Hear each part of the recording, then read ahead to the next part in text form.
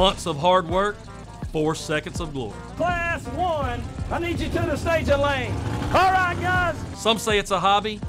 It's more like an addiction. We're gonna be ready to go. We're warming some cars up and anything goes. That's what happens in our outlaw class. It's the absolute definition of put up or shut up. Get your cameras ready. Now grab another gear and stop the clock. This is Redneck Racing. We're gonna see what happens. Here we go. This is for the four-wheel mud nut, jacked up Chevy truck, rolling in Ford tough, creeping through them deep ruts. Music crank, full speed, moonshine, fresh tree. Look, the keg standing on the roof of that SUV. I'm Big Don, and you know, I got the coolest job in the world, man. I get to go to races every week. I go all over the country announcing everything from drag cars to monster trucks. The passion is mud racing. 50 rednecks show up with their trucks, another 1,000 show up with a cooler of beer to watch, and we get down and dirty.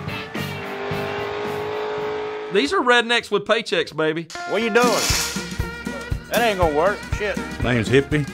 Growed up working with my dad and my grandpa around the gas station. Always tinkering with the tools. Couldn't keep me out of it. Don't put your finger where you wouldn't put your dick. Well, I like being a mechanic. I like working on everything, but it's time for me to start driving. Once I went to a mud race and seen the trucks, I was hooked. I'm Michael Locke. I own BMF Customs, and recently we started racing in the Outlaw Mud Pro Circuit. This is Michael Locke. Calls this truck the Rebel Devil. It's more than a passion. It's a drug. I love the competition of it. You can't sleep. Sometimes I forget to eat when I'm working on my truck. It totally consumes you. Damn, my fat ass won't fit under here to work on this damn thing. Had to start building me a truck. Well, I got the money to invest, and it's building hands-on. You'll see a guy roll in a $300,000 motorhome, and you'll see a guy that had to make a decision on the way to the races. We gonna pay the house payment, or we going racing? You know, there's a lot of people that invest a lot of money, and some of the people go out and buy their motors, buy their trucks.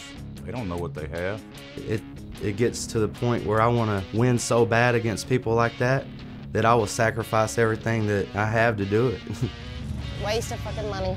I'm Kim Locke. I'm married to Michael Locke. Mud racing is a lot of fun, but it certainly doesn't pay the bills. Jesus Christ! Did you talk to him? Just drove 7 hours for this bullshit and you can't even fucking go through the mud? It's ridiculous. She's a thorn in my side all week long whenever I'm trying to work on the truck. But on race day, she's my cheerleader and she's my confidant. I love him a lot.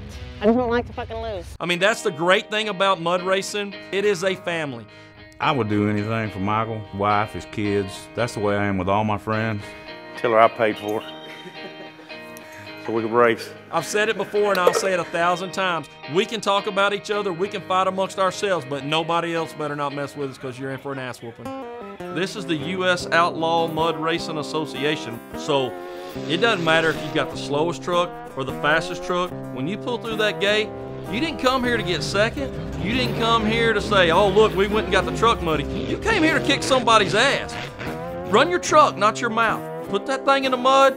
You got the talking part done, Big Daddy. Suit it up and let's see how bad it is. Hey, it's a party over here. Bring your people to the other side. Take them back roads. You might wanna bring your other ride. Big chrome wheels, custom paint, that ain't cutting it. Nobbies with the mud flat.